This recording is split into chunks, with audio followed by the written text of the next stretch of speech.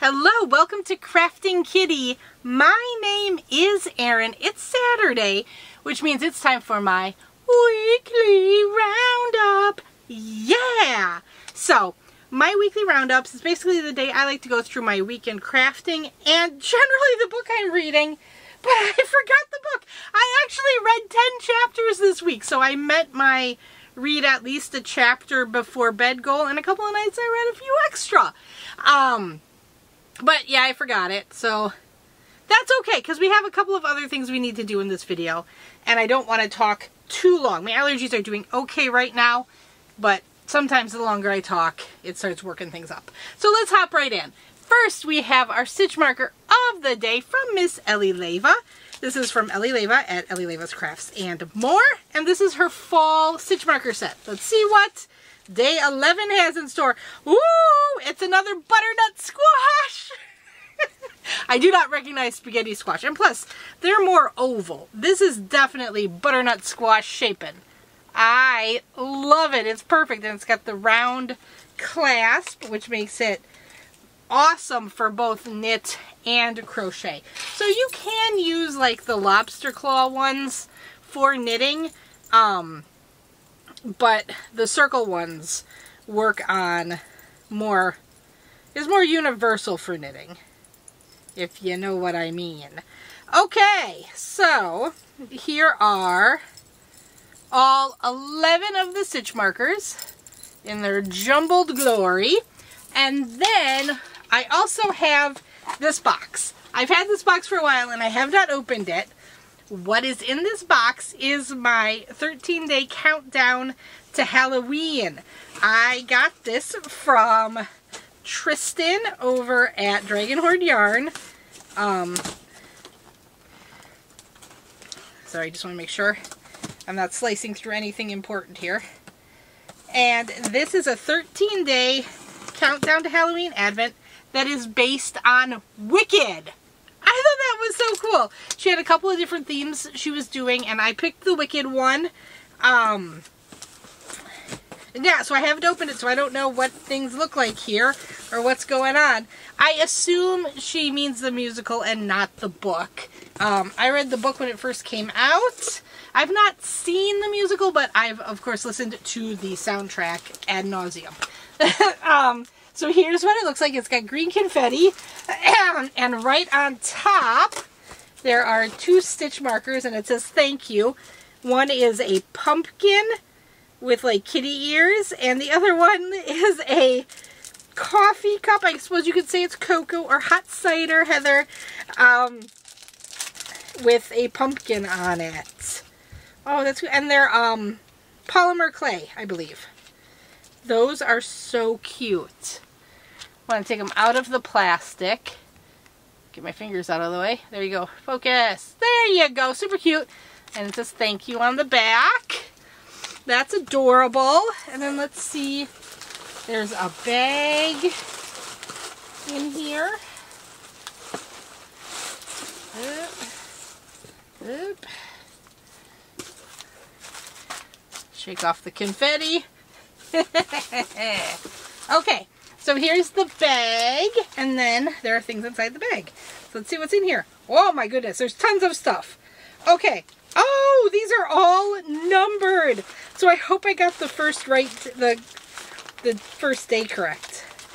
So today, oh, that's the 30th, 29, 24, 23, 28, 27. Uh-oh. I'm looking for the 19th, right? 22nd, 26, 29, 28, 25, 24, 23, 30, 27, 21, okay, oh shoot, shoot, I've dropped one, okay, 20, Here's 19. 19. And then, oh, there is a big full skein. The 31st is a full skein, and then there's some extras.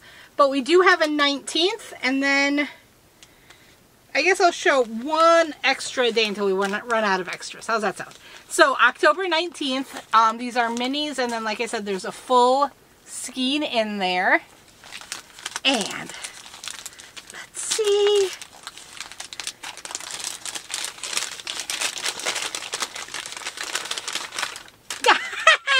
It is green. It is a beautiful green. This is on her Myth sock base. Unusual and exceedingly peculiar. And it's tonal green with some blacks. So there is a brownish quality, but I'm willing to say it's where the greens and black is kind of meeting. That is very wicked. Very wicked. Oh, I love it. Okay, so we got this as day 19.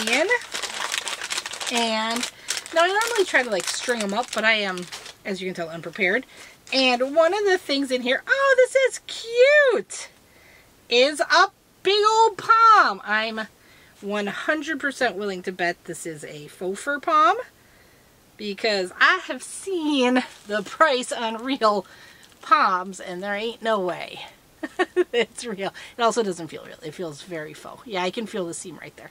So there we go. Very cool. It's a white pom with just a little touch of black on the tips. I'm not sure the black, oh, maybe right there. Not sure the black comes through on the camera. So there we go. That's okay. I'm gonna leave the 20th out. And then I'll try to be more prepared tomorrow in picking and having the things ready. Oh, how fun! Oh, exciting! Okay, so there we go. Countdown to Halloween has begun, and I do have green stuff all over me. And then what? So to get down to the business of the video. Just checking to make sure I was recording. Okay, so I have a couple of finished objects to share with you here today. First, I did finish that fillet blanket, and I did incorporate some of the straw. So I did 2 rounds of double crochet and then a final round back in the midnight blue. And here we go. I think this turned out really pretty. I think I'm showing you the correct side. No, I think I'm showing you the wrong side. Of course I'm showing you the wrong side. No? Oh, who knows? You flip it back and forth, so probably doesn't really have a right side, wrong side. But here you go. Very pretty. I like the way this turned out. This was a pattern by Daisy Cottage. Daisy Cottage Crochet. And there we go. The tutorial I followed did not have a border on it. I added the border myself. I just thought it needed something to just touch it off.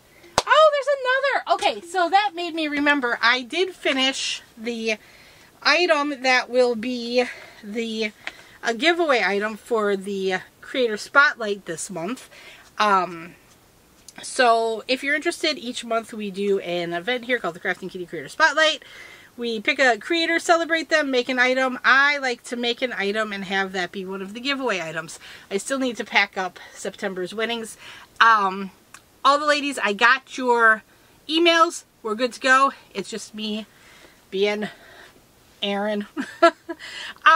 But so I went looking, and this month it's Daisy Cottage. No! That blanket was Daisy Cottage Crochet. This is Daisy Farm Crafts. Why did I do this to myself? I don't know. She had a stitch tutorial for the crumpled griddle stitch, and I made kind of a small infinity scarf large cowl using Big Twist Prism yarn, and I love the effect it has. I think this is going to be really nice. I hope whoever wins it likes it. So yeah, I will, that's all done. I'll change it out when I send that scarf to Miss Debbie. Yeah, I'm pretty sure it's Debbie. I'll check my emails, don't worry. Okay, and now, funny story. So, I was cleaning up in my craft room after finishing Chomps' neon blanket. And I found something. It was the dog and Brian coming up the steps. And I found something. And then I went to check and respond to comments, and Diamond had commented on the video, "Hey Erin, are you ever going to work on amigurumi?" She didn't quite say it like that. She said, "Oh, are you going to work on another amigurumi?" I had found hidden under the yarn for the neon blanket the project bag for my year of amigurumi. I was making all the amigurumis from this Crochet Cute Critters book. What? I think, now I don't quite know how it got stuck under the neon yarn, but it was stuck under the neon yarn. I do know I kind of set this aside because that is amigurumi, but it just got totally forgotten. I don't know how I forgot it. But the timing of her comment was just so amazing. I had to message her back like, "Do you have ESP? What is going on here, woman?" So anyway, I had barely started Henrietta the hippo for Miss Bingo. So I looked in the bag and I had the head started. But I now have the whole thing finished. I was a little worried I was going to run out of the main yarn, so I made the feet, and I guess if it's a hippo it walks like this, right? So it's all feet. But anyway, I made the bottoms of the legs and arms both white. And I think now this is all the yarn I have left. And I do not think it would have been enough to do those bits. So I think I'm very, very happy with this decision. But there it is. She picked, I added the white of my own accord. She wanted me to use the Loops and Threads Carousel Twist in the colorway Tide Pool. I think it's Tide Pool. Yes, Tide Pool. So there it is. Now this book is by Sarah Zimmerman. I got it super cheap, like under $7 from Amazon. Sarah Zimmerman is Repeat Crafter Me on YouTube. And she generally calls for a 4-weight yarn when you make these. She uses, I believe, Premier Basics throughout. She says it in the beginning.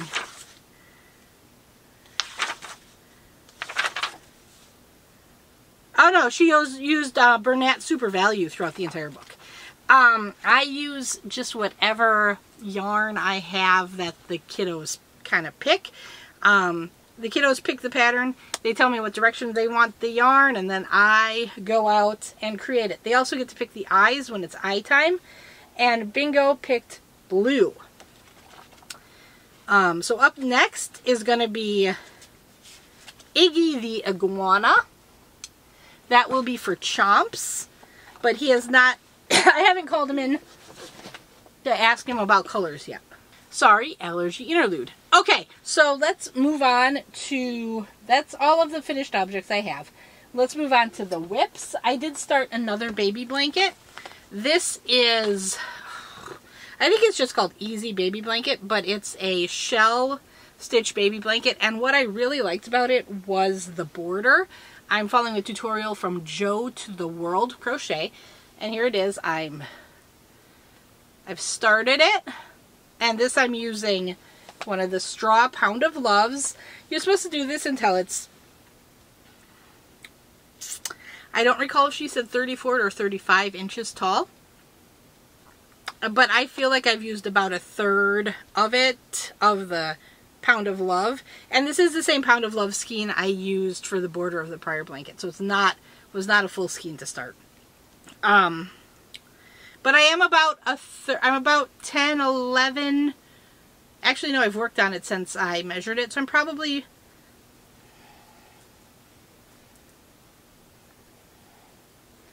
Yeah, I'm about 11 inches tall on the blanket right now.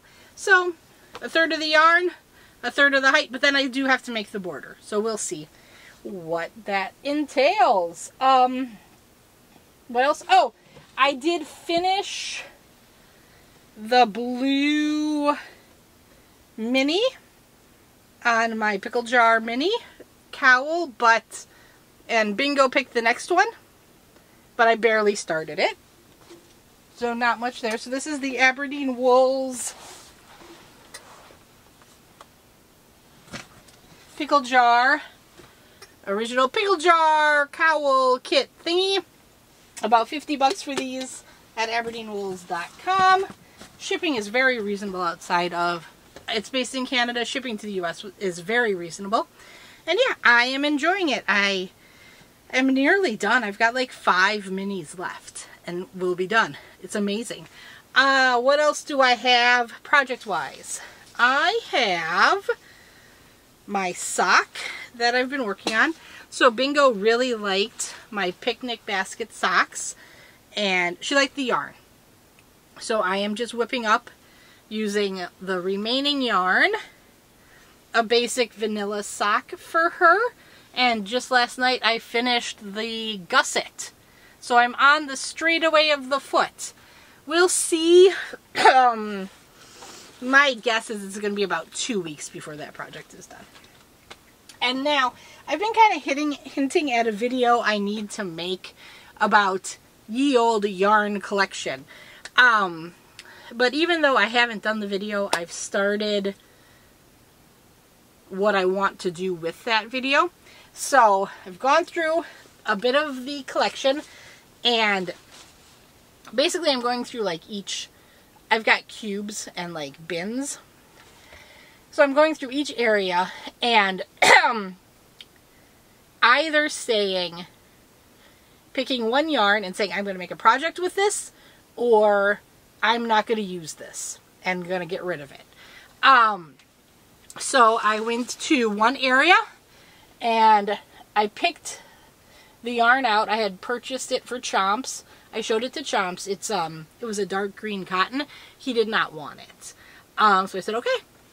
So we're gonna, you'll see that in a giveaway. But then I went to my next area and I did look first. It was not enough. I love the color, but it was not enough to make what I wanted for myself. And that's okay. But in my next area, I found 2 of these 50-gram balls of shape shees. The unpronounceable yarn, soft fun. I believe I got this in a mystery box from Nicole at Fibromyalgia Yarn Resin. The color is moss. This is a cotton acrylic blend. But I had 2 of them. And I was like, oh, I'd love to try to use it. I've never used this before. So I went to Ravelry and I found a free pattern for something called The Simple Thing. And it's basically a very thin, kind of long scarf thingy. It's not quite big enough to be a scarf, not quite big enough to be a shawl. So she just calls it The Simple Thing. And it's by Lamina Wrap, B-R-E-L-L, at Heathland Knits. And let me show you that. And there's a picture of her wearing it and a picture there. And there's a picture down there of it kind of laying down. Now this one, I was talking about my Things We're Making Thursday project, and it says, oh, it's an intermediate beginner. And I was like, I think this is more beginner. This one, the beginning messed me up. And once you get going, it's pretty straightforward, but it does have I-cord edging, and the beginning was pretty tough. So I would call that one more of an intermediate beginner pattern, because like once you get past the first couple setup rows, I think you're pretty golden. But getting through that, and then at the end, I believe you have to Kitchener, which is more of a slightly advanced technique. Definitely not for absolute beginners. But yeah, I think that'll be fun. It should be a pretty quick knit, and I'll be excited. I am enjoying the yarn. It's a nice soft feel, and I think it's going to have a lovely drape when it's done. So yeah, that is all the projects I'm going to share with you today. I do have a couple more, but I wanted to keep this a little shorter. Like I said, talking sometimes gets the allergy juices flowing for me.